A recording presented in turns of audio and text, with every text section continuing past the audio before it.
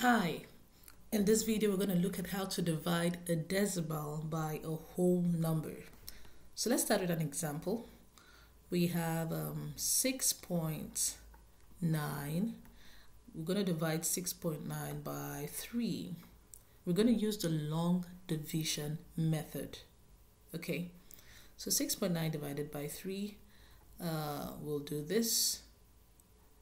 Okay, your 6.9 will be in here and your 3 will be out here. It's just like the way you do it, long division method, but this time around with a decimal point.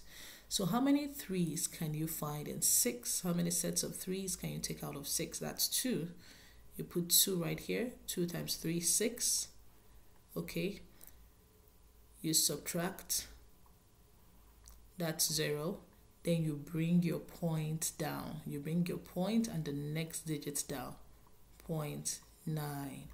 And as soon as you bring your point right here, you put your point right here. Okay, you don't want to forget that. You do not want to forget that. It's quite very important. So how many sets of 3's can you now find in 9? How many 3's can you find in 9? 3 times what will give you 9? That's 3. 3 times 3, 9. So 3 times 3, 9. Actually, it's not just 3, it's 0.3. 0.3 times 3, 9. 0.9. Okay. 0.3 times 3 is 0.9. And then you subtract. When you have 0, that means you're done with your long division. And your answer is equal to 2.3. As simple as that.